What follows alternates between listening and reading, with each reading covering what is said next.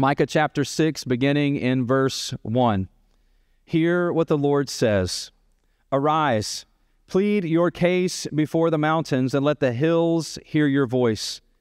Hear, you mountains, the indictment of the Lord, and you enduring foundations of the earth, for the Lord has an indictment against his people, and he will contend with Israel. O my people, what have I done to you? How have I wearied you? Answer me, for I brought you up from the land of Egypt and redeemed you from the house of slavery, and I sent before you Moses, Aaron, and Miriam. O my people, remember what Balak, king of Moab, devised, and what Balaam, the son of Beor, answered him, and what happened from Shittim to Gilgal, that you may know the saving acts of the Lord. With what shall I come before the Lord, and bow myself before God on high? Shall I come before him with burnt offerings, with calves a year old? Will the Lord be pleased with thousands of rams, with 10,000s of rivers of oil? Shall I give my firstborn for my transgression, the fruit of my body for the sin of my soul? He has told you, O man, what is good. And what does the Lord require of you? But to do justice, and to love kindness, and to walk humbly with your God. Let's pray together. Father, we thank you for your love, for the redeeming of our souls, for the salvation that you have brought to us through Jesus. Lord, we are humbled. And Father, I pray that our time in the Word would help us to walk humbly with you. Lord, I pray that it would move us to a place of doing what is good. God, we thank you for the way that you're working, for the way that we are growing and lives are changing and ministry is happening. And Lord, I pray this time that we spend together would be one more way that you mature and grow and build your church. Father, we want to align ourselves with you. We want to do our lives and our church in a way that is pleasing to you. And I ask, Lord, that as we open your word and unpack this together, that it would help us to be faithful to you, that it would help us to be pleasing to you. But Lord, I also pray that it would help us to make a difference for you in the lives of the people around us. And so we pray that this would be the work of your Holy Spirit. And we pray this in the name of Jesus. Amen. 6-8 Sunday is about focusing our attention on what God wants and what our neighbors need. We saw here in Micah 6:8 as we read it, where God tells them, Micah tells them, this is what God has said, what is good, and what does the Lord require of you, but to do justice and to love kindness and to walk humbly with your God. This verse outlines what God wants. And so one of our goals today is that we would understand what God wants of us, and that we would see how what God wants of us is also how God uses us in the lives of our neighbors. So a little quick background on this passage. Micah is a prophet. Micah has been asked, basically like a lawyer, to bring a case on behalf of the Lord to the people of Israel. It is Micah's responsibility to tell them on behalf of the Lord all that God has against them. He brings an indictment against them that begins even in verse 1 of chapter 1. It says that the word of the Lord came to Micah of Moresheth in the days of Jotham, Ahaz, and Hezekiah, the kings of Judah, which he saw concerning Samaria and Jerusalem. And he said, hear you peoples, all of you. Pay attention, O earth, and all that is in it, and let the Lord God be a witness against you, the Lord from his holy temple. For behold, the Lord is coming out of his place, and will come down and tread upon the high places of the earth. And the mountains will melt under him, and the valleys will split open like wax before the fire, like waters poured down a steep place. All this is for the transgression of Jacob and for the sins of the house of Israel. And so Micah brings this indictment on behalf of the Lord to Israel. And in his bringing the message of the Lord to Israel, he points out their idolatry and that they're stealing property from others. There's a failure of civil leadership. There's a failure of religious leadership. There's a failure of the prophets. There are corrupt business practices. They are a violent people, and they are offering sacrifices to the Lord with hearts that are not truly repenting. And so in Micah chapter 6, God asked Israel a question. In verse 3, he says, "O my people, what have I done to you?" You see, I think we're kind of prone as people to say, "God, what did we do to you?" You know, things aren't going the way that we want them. Things are hard. Life can be difficult. And we will ask the Lord, "God, what have I done to deserve what is happening to me?" But I don't think we often think about God asking us, but what has he done to deserve what we're doing to him? And that's what Micah brings to Israel. He says, "How have I wearied you? Answer me." And then he tells them all that he had done for them. "I brought you out of the land of Egypt. I have redeemed you. You are my people. I have delivered you over and over and over again from the enemies that seek to devour you." And the people of Israel respond in verses 6 and 7 with I think, an anticipated response.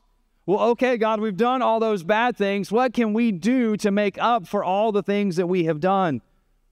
In verse 6, when they say, "With what shall I come before the Lord and bow myself before God on high? Shall I come with burnt offerings? Shall I bring all? Should we just even give you our children? Like, is there any way that we can make up for what we've done?" I mean, they're face to face. The indictment comes from the prophet. He brings the truth to them, and the people of God respond by saying, "What can we do to make up for our sins? What can we do that will appease you and remove this guilt from us?" There's two things that help us, I think, here understand it and apply this even to our own lives. And the first one is this: when we see their response to the indictment that God brings to them, is they thought they could buy God's favor and forgiveness. Like, God brings an indictment upon them, and in their weight of response, their response is, "Well, how much is enough? Even our oldest child? Lord, would that be enough to make up for what we have done?" They ignore what God has ever told them. They show how far from understanding what he wants of them that they have moved. For back in the days of Moses, who the Lord references here in Micah 6, in Deuteronomy chapter 10, it says, "In Israel, what does the Lord your God require of you but to fear the Lord your God, to walk in all his ways, to love him, to serve the Lord your God with all your heart and with all your soul, and to keep the commandments and statutes of the Lord, which I am commanding you today for your good." Like, even in their response, they don't go back to what God had told them before. Like, God has already told Israel, "This is what I want from you. This is the relationship I desire from you. This is what I have redeemed you to be a part of." And they don't respond with, "Oh, yes, Lord, we love you and we are sorry. We want to live for you. We want this to be true and real." Instead, they respond with, "How much is enough?" You see, they were willing to give God everything but what he was asking for. In the nation of Israel, that's a consistent issue for them. He's asking for their whole hearts. He's asking for all of their lives, their minds, their hearts, their souls. He's asking for them to wrap their lives around who he is and what he has said. And they are constantly moving in this tension towards the Lord, where they begin to take things back for themselves and begin do some things for themselves, but make sure they give God some of what he was asking for. And God has told his people from day one, "I just want you.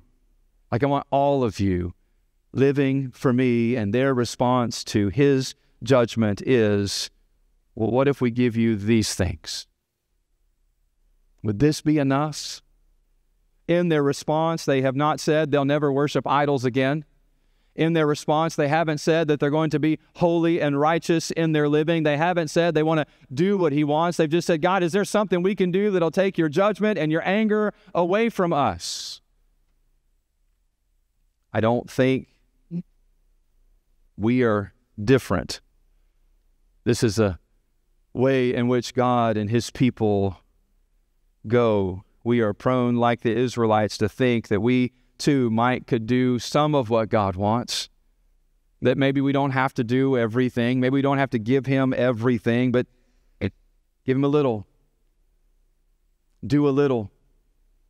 And in recent years, I find our wandering from what God wants and what he says to be ever present as you look around the landscape of American Christianity.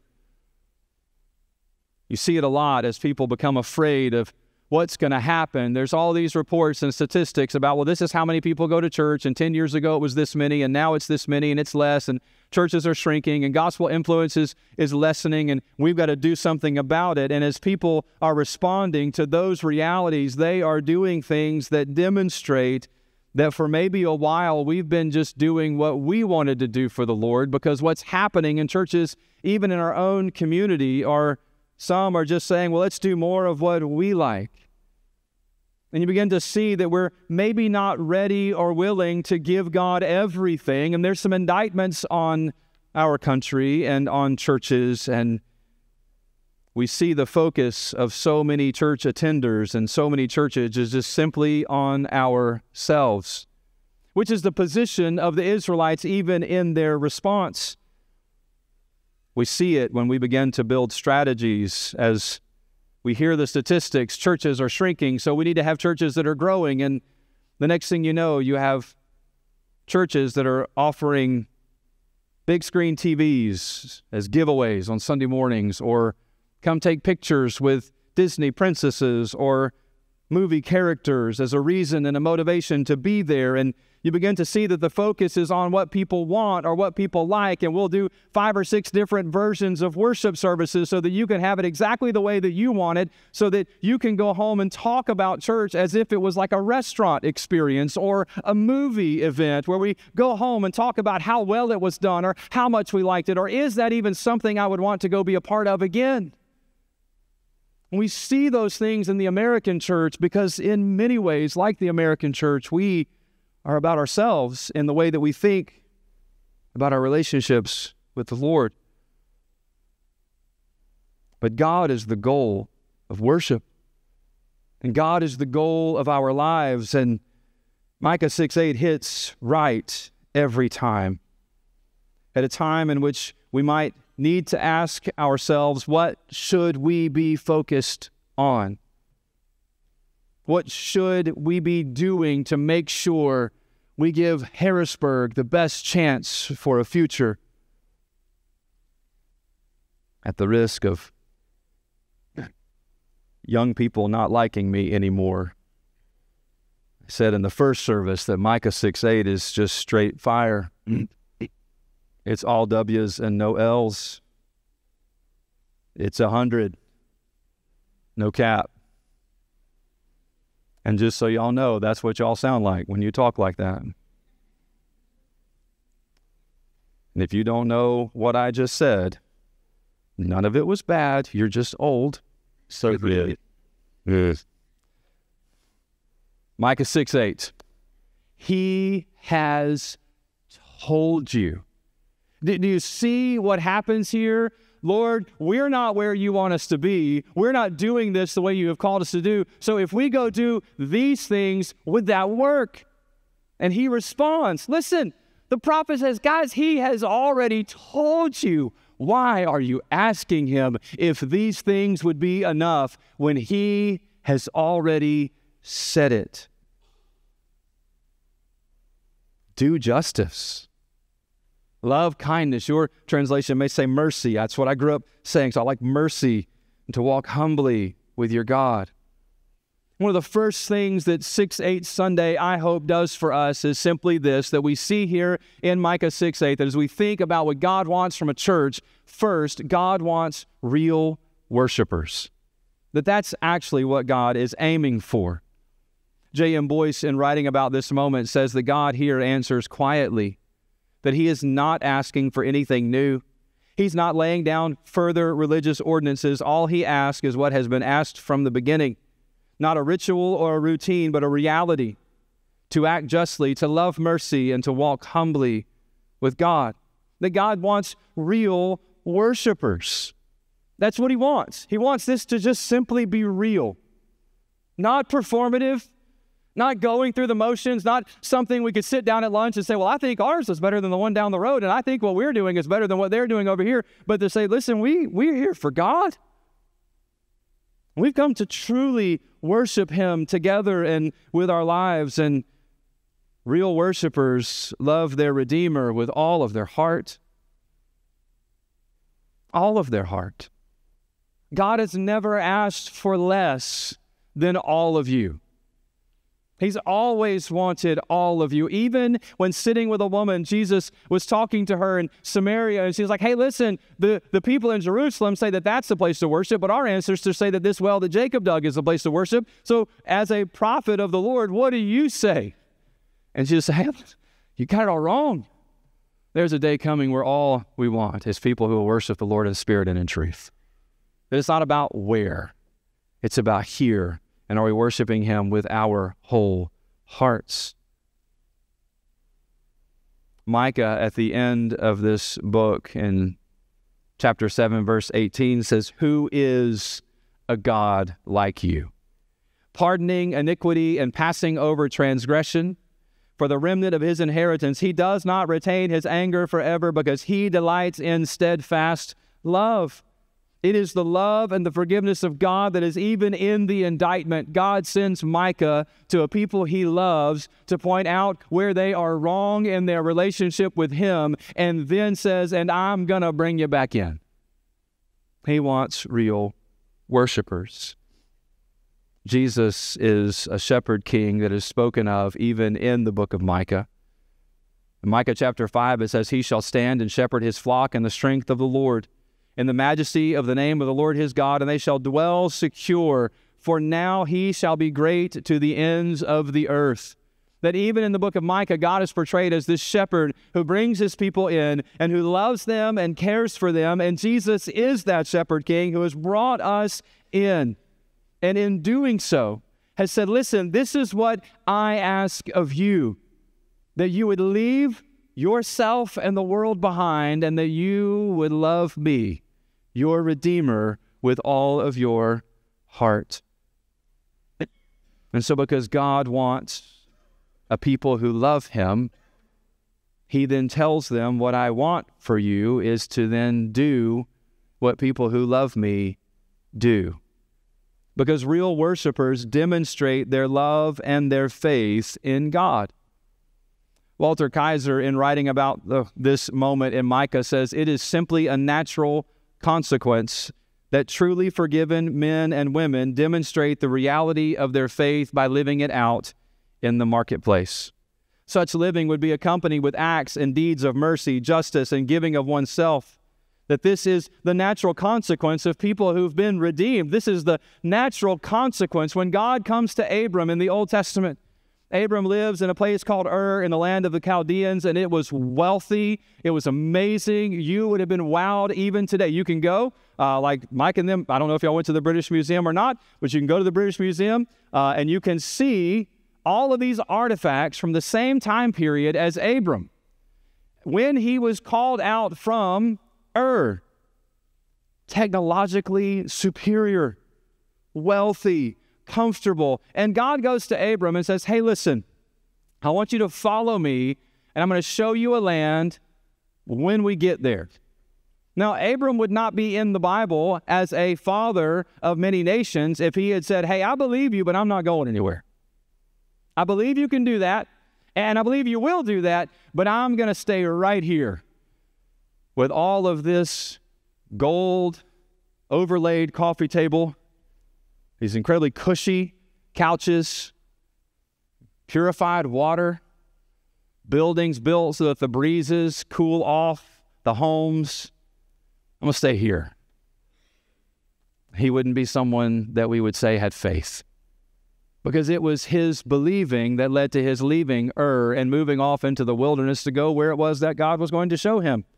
The same thing is true at every turn with everyone in Scripture that the Bible says has faith, their faith is demonstrated in how they live their lives and in what they do. James chapter 2 says, "What good is it, my brothers, if someone says he has faith but does not have works? Can that faith save him? If a brother or sister is poorly clothed and lacking in daily food, and one of you says to them, 'Go in peace, be warmed and filled,' without giving them the things needed for the body, what good is that? So also faith by itself, if it does not have works, is dead. But someone will say, 'You have faith and I have works, and show me your faith apart from your works, and I will show you my faith by my works.'" You see, real worshipers demonstrate their love for the Lord and their faith in God in their lives, and in particular, in their relationships with God and with one another, which leads me to this second piece, is that real worship is not about you. It's not about you. When he says that we need to do justice and love kindness and walk humbly, it's because worship's not about you. It is a weird question to ask. Did you like worship today? The only person who can actually answer that question is the person who is being worshiped. So God, did you like what we did today? Like, you may not always like the beat of a song or the speed of a song or even know the song. And I can't help but think to myself when we're singing in worship is that God is here and he's listening and he's watching, and I don't want to be on the other side of him going, not today. Not for you, Lord. I'll sing any song but that one for you.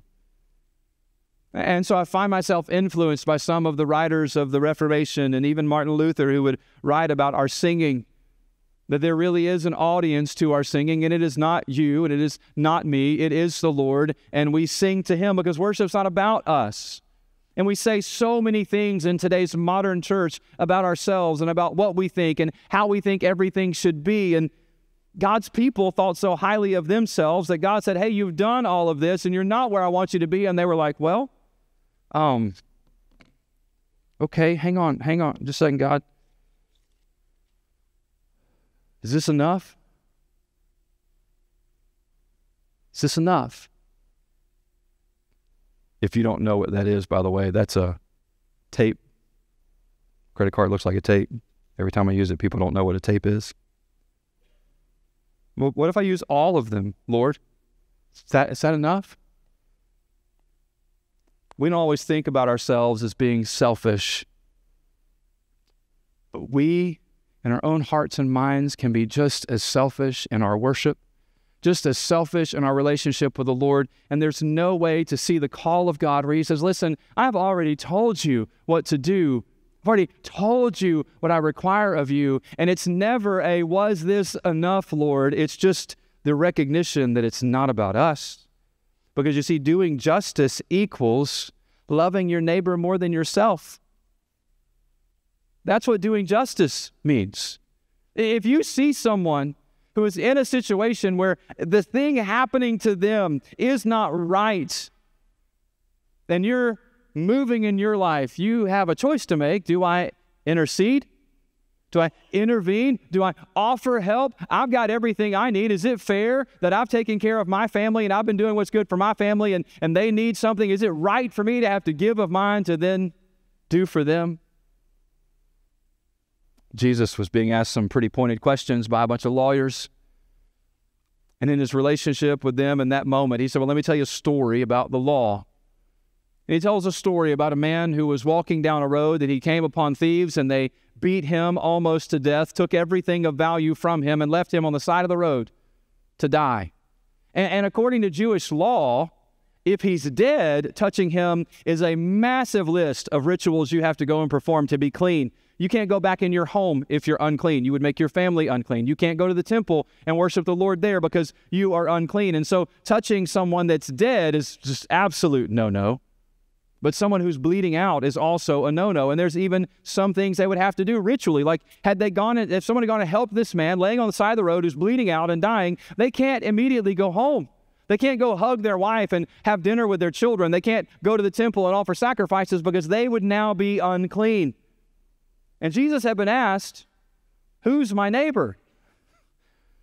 He says, well, it's like this man that got beat up, all of his stuff stolen. He's now unclean. He's laying dying in the dirt. And a priest comes by on his way to do his job in the temple. And he sees that man and recognizes that man and then has to make a decision. If I go touch that man, I can't go do what I had planned to do for the Lord today. I can't go to temple. I can't go be around my family. If I go help that man, then I am unclean. And so he passes by. Then another one of the religious leaders who also works at the temple comes by and sees that same man on the side of the road and has that same exchange in his mind. If I touch him and help him, I'm going to be unclean. And I'm clean. And I'm right, and I'm going to stay clean, and I'm going to stay right, and that means that man may die. He also goes around on the other side of the road and avoids the man laying and dying in the dirt. And then in Jesus' story, he says, but then another man came by. This man was a Samaritan. And the Samaritans, according to the law and the Jews, are an unclean people. Like their entire race is unclean. And so this unclean man in Jesus' story sees a man who's also unclean, and that unclean man goes over and helps to nurture and to take care of the wounds of the other unclean man. And then after getting him bandaged up and able to ride, puts him on his donkey and takes him to a hotel where an innkeeper who was willing to be responsible for his well-being takes money from this unclean man so that this unclean man can continue to recover. And in doing so, he says, listen, if it costs more than what I've given you today, when I come back through, I'll pay for whatever else it cost. And to a group of people who were very clean, having had two of the people of their world represented in the story that stayed clean, Jesus says, hey, which of these men was a neighbor? And they had to say the unclean man was a neighbor. Because doing good and doing justice and loving our neighbors more than ourselves is always costly. It's always costly. And doing justice means to love your neighbor more than yourself. Your example is Jesus, who was clean, who came into a world of unclean people and died the death of an unclean man, was buried in an unclean man's grave, and was resurrected so that unclean people could be clean. But also its loving kindness is showing and growing in mercy. Like, that's what it means. That we're going to love kindness, we're going to love mercy, then we're not just going to love receiving it, we're going to love giving it. And who can give mercy the best? The people who have received the most. Of all people, the Israelites knew what it was to receive mercy. And in our world, under a new covenant in Christ, there is no one in this world who understands mercy better than a follower of Christ, because you are only in the kingdom according to the mercy of God. He has shown you mercy, and so you are to be a people who show mercy. And then also we are then to walk humbly. And that equals living with and for God in the ways that He wants you to. That He has ways that He would have us to live. And humility, according to many people, describe humility as just simply what follows the Lord. One guy even says it follows the Lord like a shadow. You cannot walk as a sinner in a relationship with a righteous and holy God and not be humble. It is impossible to be prideful and to walk closely with the Lord, and humility grows, and humility is expressed in our posture and our surrender and in our obedience. And on 6/8 Sunday, of a day to remind ourselves what the Lord wants, that He wants us as His people to do justice, to love kindness, and to walk humbly with Him. There's a push this morning that we would do so in relationship to our neighbors. For you cannot do justice, you cannot love kindness and mercy, or walk humbly with the Lord without a relationship with other people. When we do our Discover Harrisburg class here, as people come in to find out more about our church, one of the things that we tell them is that church is the place where we do and practice the one another's. There's all these one another's in the Bible. We are to love one another, to pray for one another, to bear with one another, to serve one another. We are even to stir up one another. And the stirring up of one another that's in the Bible is not the stirring up over politics, or even if you did some shaming of one another over your SEC wins and losses maybe earlier today. It's not that kind of stirring up. It is a stirring up to what is called love and good works. These are our one another's. And without one another, we can't do what God requires of us. In fact, Dietrich Bonhoeffer said it this way, that the church is the church when it exists for others. That a church can't be the church when we're doing this for ourselves. We can't do this selfishly motivated. If we were to have a gathering of Harrisburg, and if everybody was to come in thinking, I am focused on myself, and here's how that might look. You walk in the door and you pay attention to who says hello to you and to who doesn't. You walk in the door and think, who made a seat for me? Who paid attention to me? Who acknowledged my presence? I've been here now for 2 hours, and that person's had 5 people say something to me. I've only had 3 people say something to me. I don't know about this. We often don't view those types of mindsets as self-focused, but they are. One of the things that Bonhoeffer writes about in his book, Life Together, about how we do this as believers, is that we exist as a church when we are here for others.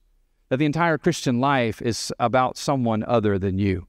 It is about the Lord, and it is about the other people. It's just not about you. It is for others. One of my heroes in ministry is Charles Spurgeon.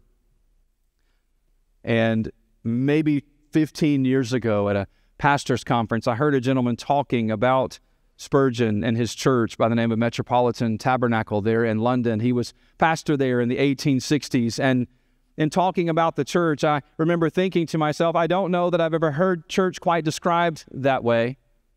But something inside of me felt like that's how church probably should be. For most of my life, people have said, hey, as a pastor, people just ask you questions. What's your vision for the church? Where do you think our church should go? And I come back to Micah 6:8 a lot for the answer to that question.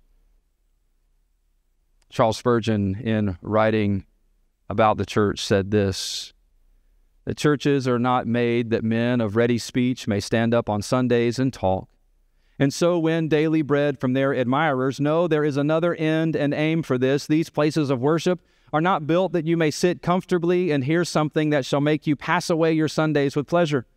A church which does not exist to do good in the slums and dens and kennels of the city is a church that has no reason to justify its longer existing.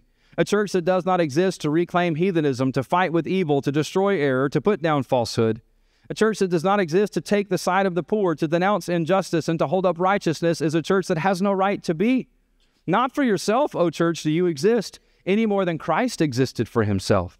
His glory was that he laid aside his glory, and the glory of the church is when she lays aside her respectability and her dignity and counts it to be her glory to gather together the outcast, and her highest honor to seek amid the foulest mire the priceless jewels for which Jesus shed his blood, to rescue souls from hell and lead to God, to hope, to heaven. This is her heavenly occupation. Oh, that the church would always feel this. Thinking about the church and our future and where we should focus our time and our attention. There's a great temptation to focus on being Christians and churches and experiences that the people around us would be excited to be a part of. The people of Israel had the mindset that, well, here's what we think, but God has said, this is what I require. The goal of our message today is that you would think and focus on being a church that exists for the Lord. To think about how our church can, for the Lord, be for our neighbors. How can we do justice and love kindness and walk humbly with the Lord? And in very brief fashion, because we will unpack these more this evening, 3 ways to do justice, love mercy, and walk humbly with God. The first is this: to simply give sacrificially. This last October, we started promoting what we call the Acts 1:8 offering. We have tied together all of our special offerings throughout the year into one big pot, and percentage-wise, how that will go out. Information about that is in your bulletin. It's in our newsletter. We're promoting that on a regular basis, and today we want to put that in front of you and say that when you give to the Acts 1:8 offering, one of the places that that will go is to a fund for families who adopt children in our church. That there's many reasons that adoption costs what it costs, and you can dislike it all you want, but it is true. And there's a lot that goes into it. And so for families that feel that call from the Lord to move in that direction, we have a fund here at Harrisburg. And when God moves them in that direction, they can let us know, and we can help them on the front end to keep moving in the Lord's direction. And so when you give to the Acts 1:8 offering, you help populate that fund so that families can move in that kind of direction. But there's also regular giving sacrificially to the work of the church. And I told the 8:30 service this, and I'm going to try to say it about the same way. If you are a part of what God is doing, and if you are benefiting from the ministries of this church, then you should be contributing to the work of the church. That it would be confusing to those who are giving, so that what we experience and are a part of here, it would be confusing to them for someone to benefit from that, to participate in all of that and receive from all of that, but not be also helping to promote and grow those ministries. And so giving sacrificially towards the Lord's work, it happens both with things like the Acts 1:8 offering, happens even our regular giving on a weekly basis, but we also, if we want to do justice and love mercy and walk humbly with the Lord, we also grow in your faith. There are many churches and people attending churches who are growing in their knowledge, but not moving in any way in faith. And from a pastor's perspective, we do a lot of time with the people who are receiving. And my encouragement to you would be, if you're sitting in multiple Bible studies a week, listening to sermons on Sundays and maybe podcasts and other things during the week, if you are intaking so much teaching on the Bible, then in your life, start moving outward with trusting God with some act of obedience and dependence on Him in your relationship with other people. The growing in your knowledge is not the same thing as growing in your faith. The growing in your faith is learning to do like Abraham did when God says, hey, listen, if you believe me, then you'll come with me and I'll tell you when we get there. Okay, I do believe you.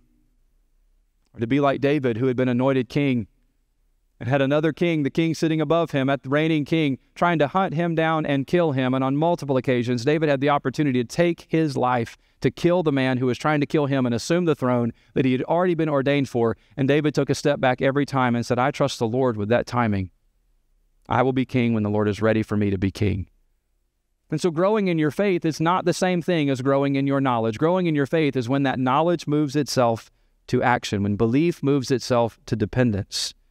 And then the third way would be to just simply do good. Tonight at 5 o'clock, we'll have a dinner. And listen, it's pulled pork barbecue, and none of us need to eat as much of that as we want. And so if you haven't signed up and you show up tonight at 5 o'clock, we're going to trust the Lord that whatever little bit we may get will be enough. We'll have a meal, and then we're going to break out, and we're going to have sessions where you can listen to people talk about foster care and what that experience has been like for them, and how you as a church member can be involved in foster care ministry, because it's more than those who bring children into their homes. We want to have partners and people praying and people supporting and encouraging. Not only that, there'll be a breakout session on adoption where you can find out, one, maybe how you could move in that kind of direction, but also how you can help make that happen here in our church. CASA of North Mississippi is an incredible thing here in our community. Children all over our county need someone in the court system who is there for their good. Because in the midst of some of the broken situations that children are involved in, none of the adults are often worried about the children. That's often one of the most significant problems in that situation. And so we'll have people from CASA, church members who run that work here in our city, here to talk and to share how you can be an advocate for children who need someone in the process who's there for them. We have a cancer care ministry in the women's ministry of our church. We're hoping after today to be starting a cancer care ministry towards men. And that ministry would move itself not just through our congregation, but to the needs of others. You heard Clay mention earlier in our service about our food drive that'll happen on November 23rd. There's lots of ways to be a part of that you can even help us do that ministry before the day of. The 5-2 ministry, there are children all over Tupelo and Lee County who benefit from the 5-2 ministry of our church. You may not always have this in view, but there are children who go home from school every Friday and they don't know where their next meal will come from until Monday morning for the free school breakfast. And so our church, along with other organizations in town, has taken up that responsibility. And so for 2 different elementary schools every week, there are kids who go home with a bag of food that those children can prepare and eat themselves from Friday afternoon until Monday morning. Those bags are packed here, paid for by Harrisburg, and are delivered by members of Harrisburg. And we'll be talking about how you could be a part of that ministry even tonight at our time together. But not only that, but the Parkgate Pregnancy Clinic and our one-by-one mentoring. It's difficult to think about doing justice without working for the unborn. You want to find out more? We'll be talking about that tonight. There's a recovery and hope ministry that is in the process of launching. We have members of our church who are very familiar with the difficulties of addictions and grief in different forms, who've been meeting and praying about how we as a church can be a place where the gospel is available, but where relationships are also available to people in difficult situations who need it. They'll be talking about that ministry tonight. So part of your application would be to come back tonight at 5 o'clock or to join in this in the near future. But my questions for you as we close, the first is this, will you join me in praying that we will be the church that God desires and the church that our neighbors need? You see, there's a choice that churches in our country are having to make right now. Do we want to be a church that other church people just want to come to? Or do you want to be a church that says there are people out there who need Jesus and people with real broken lives that need to hear the gospel, and let's be that one? Because what we have found at this point in our country is you really can't focus on yourselves and focus on other people. You got to make a choice. So I'm asking if you would to pray that we would continue moving in that direction to be the church that God desires and a church that our neighbors need. And then on an individual level, would you commit to being the Christian God desires and that your family and your neighbors need? For when God holds up the mirror of your sin through His Word, there is a temptation in all of us to say, well, what can I do to make up for that? And Micah 6:8 says nothing. You can't. But what does the Lord require of you? That from this point forward that you would do justice, that you would love mercy, and that you would walk humbly with your God.